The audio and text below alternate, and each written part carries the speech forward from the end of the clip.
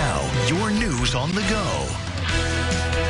Tonight, you'll have your chance to weigh in on Micron's plan to invest up to $100 billion in central New York. Hopefully it's looking better than that radar. Onondaga County announcing the first town hall of a series. The first session will be held at Clay Town Hall at 6 o'clock this evening. Onondaga County Executive Ryan McMahon says it's critical the county engage directly with the community and share exactly what this investment means. President Biden will come to Syracuse Thursday to talk about the investment.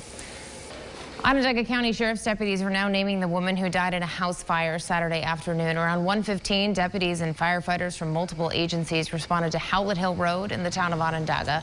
They found the body of 69-year-old Ann Prashaw on the first floor of the building. Detectives believe the fire started in the living room. They're still looking into what started it.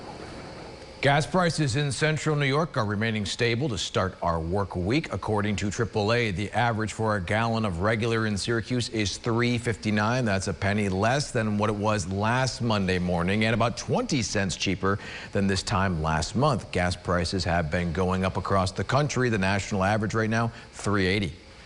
If you're looking to vote absentee in the upcoming election, time is running out to apply. Applications need to be in the mail today. If you're applying by fax or online, you have until midnight. You can apply in person for an absentee ballot at the Board of Elections until 5 p.m.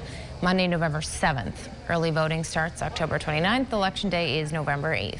We have a traffic alert for drivers in the Tip Hill area today. A road reconstruction project is set to begin on Avery Avenue. Lanes will be reduced while crews do milling and paving from 7 in the morning till 5 o'clock at night daily. If you use that route, give yourself some extra time. After a disappointing loss to Clemson this weekend, a kickoff time has been set for Saturday's game against Notre Dame. It's at the Dome. SU Athletics tweeting the game will be at noon, and it will be right here on News Channel 9. The university is hoping for its second straight sellout. A week ago, a sold-out crowd witnessed the Orange defeat North Carolina State. Well, it was some tough news, tough weekend for some sports fans here. The World Series set.